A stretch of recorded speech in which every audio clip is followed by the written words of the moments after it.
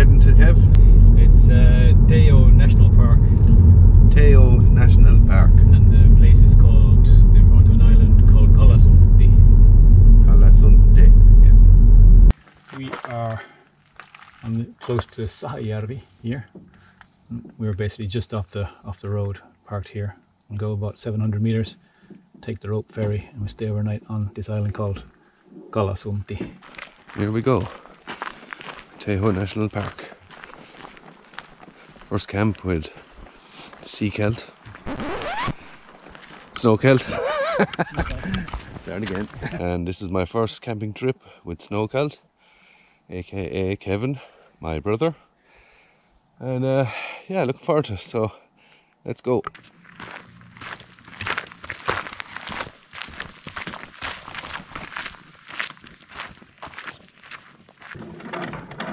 Heave ho! It's a sea shanty when we're doing this. Yeah.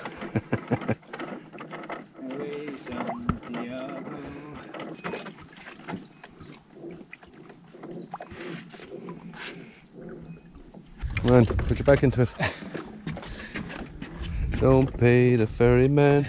Don't even fix it, bruh. Don't pay the ferryman.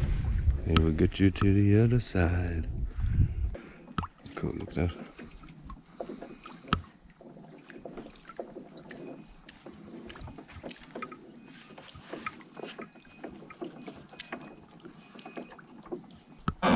Right. Hey, good stuff. Okay.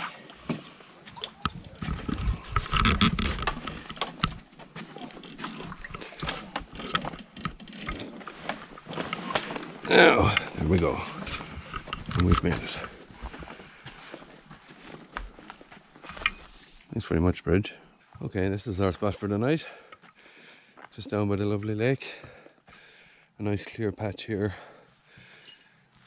Kevin was saying there's a lavu over the ridge there, but we're gonna stick with nature for this one and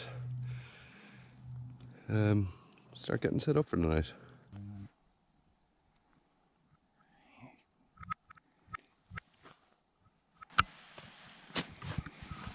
Yeah, that's perfect. Yeah.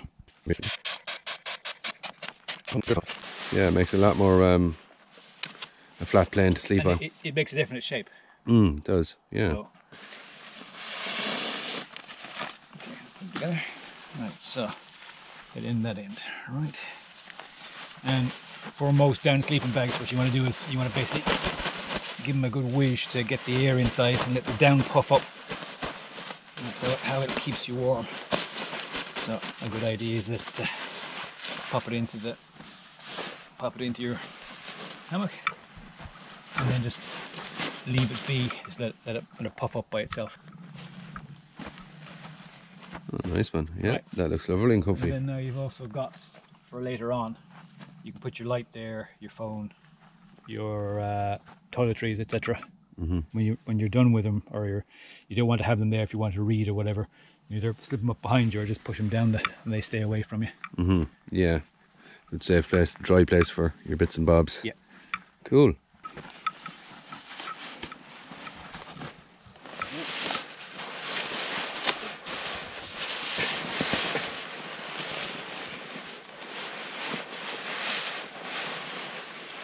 Yeah, it makes it a lot more comfortable actually, Kev. That's my view, some lovely trees. There's not much of a breeze today, so they're not really swaying, but still very beautiful. And just behind Kev there, we've got the lake, and we're going to be putting his tent up just there in front. So yeah, I'm very comfortable in this. To find the start of the ridge line. Okay, and you just pull it out like so, and then we've got prusik knots and carabiners. The advantage of a prusik knot is just a simple knot that works on friction. So if it's no pressure on the knot, it slides easily along the rope. But if you put pressure on it and pull, it grips to the rope. So you can actually use it then for spanning out the tarp. So our first order of business is to find a small stick. You've got a loop on the end like that, and all you do is pass it around the tree, just so. Take the long end, pass a loop through, and basically it just gets stopped by the stick. So the stick looks like a toggle, and then you can just pull the loop tight against the tree. I'm going to use 2 carabiners and 2 Prusik knots to span out the tarp, and I'm going to use this third one to tighten or tie the ridgeline tightly around the tree. You pass your string around the back of the tree, but at least at the same height as the tree hugger, and then I can let that string drop, and then you simply use the carabiner and Prusik knot as your fixed point to tie against. Then you can pull the ridgeline nice and tight. Pinch the knot in one place, and then simply do a short hitch just to jam that knot in place. Right, so this is a DD Hammocks, British company, super light tarp. It is 3 meters by 3 meters. I've added rubber loops on the end of the loops. You could put the loop straight from the tarp to the carabiner. I like using rubber bands because it basically takes some of the pressure off the loop. Like so. When we find the other corner, simply just pull it like that, and then your hammock is completely covered. I don't use line tighteners. I just use a simple knot. This is a taut line hitch, and it works the same way as a Prusik knot. You have coils of rope, coils of string that go around the main string, and they will quite nicely slide along the string, but if you pull them at an angle, they jam. So you can use it for all sorts of purposes. So as in this case, you can stretch it out, put your peg in, like so, stretch it out nice and tight, put your peg in, like that, and then you can simply pull on that, and the knot will hold. It goes up fairly quick as well, which is quite impressive, I think. It's so tidy looking as well, and you're up off the ground, away from the ants and creepy crawlies, shelter from the rain. That's a lot tidier. And yeah, can't go wrong. Okay.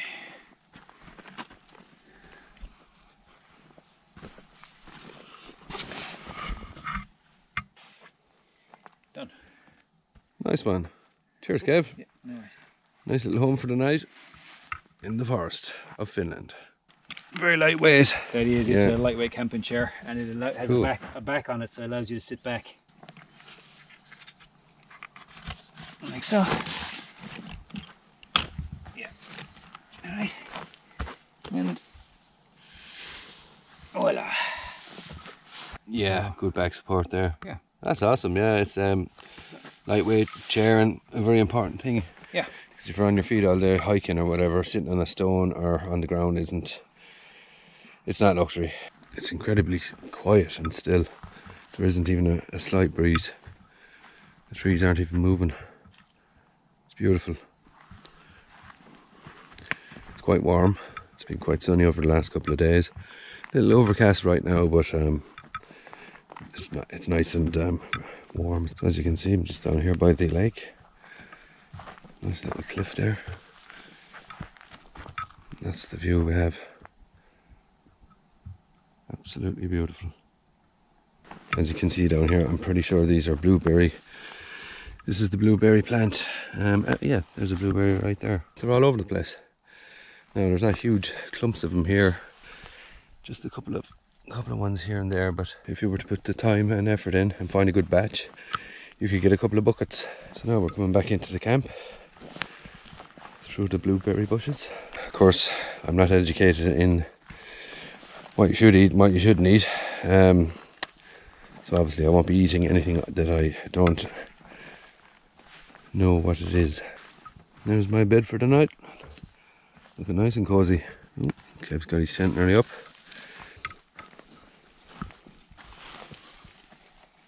Once we get the tents up, we'll be cooking up a nice meal, and then we'll have a we might have a beer after all Kevin's hard work. As I just walk around with the camera. Okay, so when we're ready to settle down tonight, we have a few treats in store. So that's just some of the stuff that we have. We've actually got some nice sausage rolls. That'll be very nice. We've also got Carl Fraser chocolate bar, very popular bar here in Finland. We've got Kararu beer, 5.3 for our step twos. Hope Steve Wallace will be proud of us for keeping that tradition alive. Just one each though, we're not going crazy. And of course we have the famous Karillion pie. These are a national dish here in Finland. So that's a few of the snacks we'll be having tonight. Again, we're only here for one night, so we don't need too much stuff. And we've also got some ready-made meals that we can pour some hot water in. So I think I've got a bolognese, and I think Kev's got some kind of chicken tikka one as well, so that's good for a hot meal. All you need is warm water, pop it in the bag, and away you go. So yeah, I'll be looking forward to getting stuck into those step twos later on when we're hunkering down. Okay, so yeah, so just asked Kev about the Karillion pies. So yeah, Kev, what are they made of? They are made of, traditionally they're made of rye dough, and the filling is rice. You can also get different versions where the filling is mashed potato, and they're traditionally eaten heated up, and then you hard boil eggs, and then you mash the hard boiled eggs and mix it with butter and salt, and then that's used as a topping, and they're eaten warm. And I've tried them before and they are delicious. So we're looking forward to that later. Okay, also one of the items in our arsenal is this traditional Finnish knife, is it, Kev? Yeah. It's called a puukko. Yeah, traditionally they have like this sort of like curved shape, and what's known as a Scandinavian grind, which is basically they're ground from about the middle of the blade towards the edge, so it's the same on the other side. This basically gives it certain characteristics when cutting, but it takes a very fine edge. The handle is made probably from curly birch, but it makes this really pretty wood, and this is quite a short one. They can be as long as this.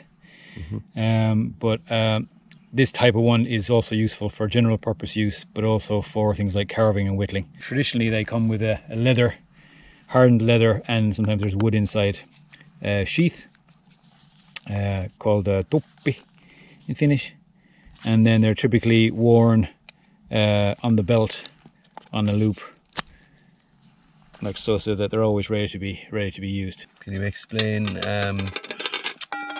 what you're doing here? And sure. So basically this is the so-called Trangia triangle, and it's a windshield. This one's made from stainless steel, designed to allow you to cook with your Trangia gear. Normally you can have the Trangia alcohol spirit burner that fits in here, but I like to use the gas instead. So the gas bit basically fits in and slots in there. Okay. Yeah. And then you just I like it because it's stable. It's low to the ground. This is just regular butane propane mix, and it simply screws on like so. All we need to do then is put some water in the pot, and we heat up water for our lovely cooked meals. Whoa. Oh. Yeah, I think I still have my eyebrows.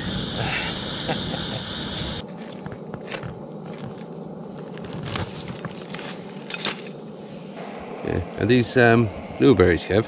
Yes. Edible, full of vitamin C, full of antioxidants, prevents aging, good for you all around. Great to eat straight off the plant, take them home, make a pie out of them, freeze them, dry them. They can be used then all winter. Finns like to put them in their porridge in the morning, for example. Would they be considered the national fruit of Finland? Not sure national fruit, but it's certainly a very strong part of the culture, and I would say, well, as has been proven, it's a superfood. I was saying in earlier footage there about the everyman law. Yes, it used to be called the Jokaimiehen oikeus, which means every man's right, and now to be more equal, it's simply called Jokainen oikeus, which means everyone's right. Yeah, But it basically means that you're free to roam in the woods as long as you stay away from, let's say, at least 50 meters away from somebody's property or their backyard or whatever, and you don't make a nuisance of yourself. When it comes to lighting fires, you need to have the landowner's permission, unless you're lighting your fire in a designated fire spot. But you can pick berries and pick mushrooms pretty much anywhere, and it's allowed to do that. Same for setting up tent camping and setting up a tent for the night. You're allowed to do it, but you shouldn't really stay more than 2 nights in a row.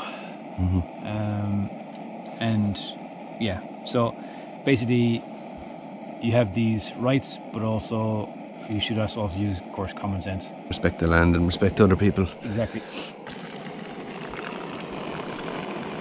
So we just wait for 10 minutes now, seal the bag, wait 10 minutes, and we should have some lovely pasta. Just stir first. I'll give it a bit of stir, yeah. A nice hot meal. This would be great, obviously, especially in the winter time or when it's cold, but very enjoyable all year round.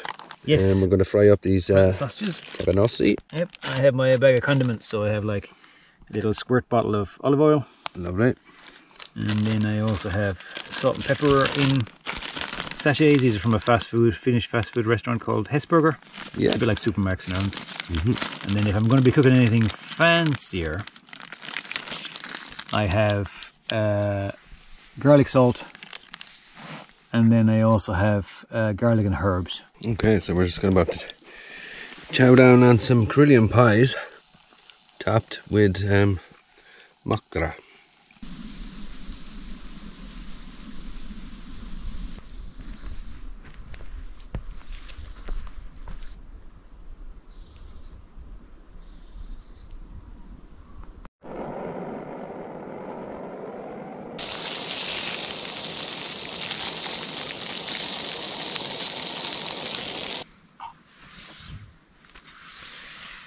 Well, good morning. Just eating the nice breakfast Kevin has prepared on his little frying pan. Had an okay sleep last night. First experience in a hammock. A bit more tweaking to do, I think. But overall, very pleasant.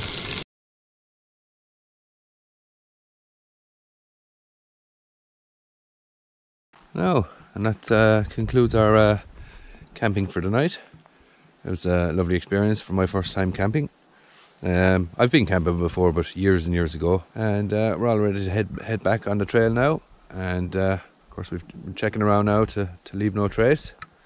And leave everything as we found it. Okay, we've just been to the La Vu. But there's a family there just enjoying the fire, eating some sausages. So we had a nice little chat with them.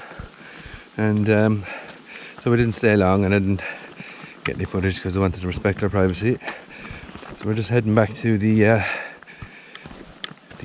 drawbridge once again. It's actually quite amazing, the people that we've met here in the forest. That you know, the Finnish people really take pride in their nature, which is a really cool thing to see, and they don't damage what they have, and they fully respect it. So anyway, we're going back on the bridge now, so I'm gonna jump over this.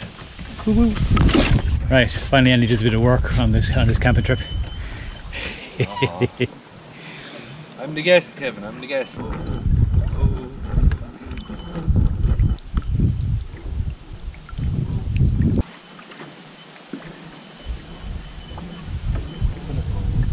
Hey, roll and roll.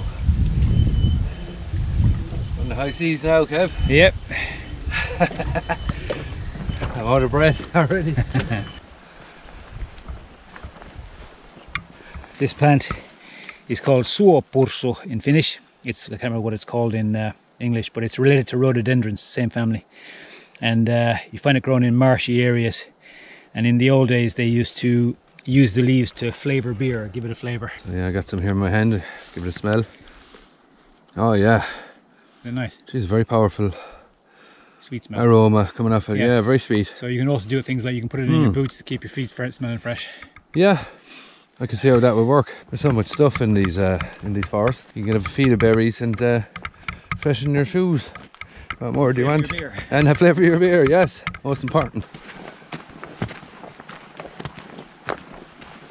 Here in Finland, the forest is everywhere, but so too is the geology. Very impressive stone outcroppings, and it's all granite. it's all granite. Is it pink granite? Pink granite.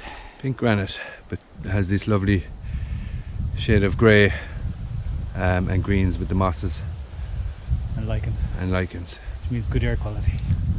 Yeah, I'm liking it. Hey. What varieties of trees? Scots pine, birch, spruce. That's mainly it, right, just from here. Mm-hmm. Pine though is the kind of dominant. The Yeah. one with the reddish trunks. Mm. Yeah, they're beautiful. And there's mountain ash or rowan as well. Yeah. The ones with the orange berries in.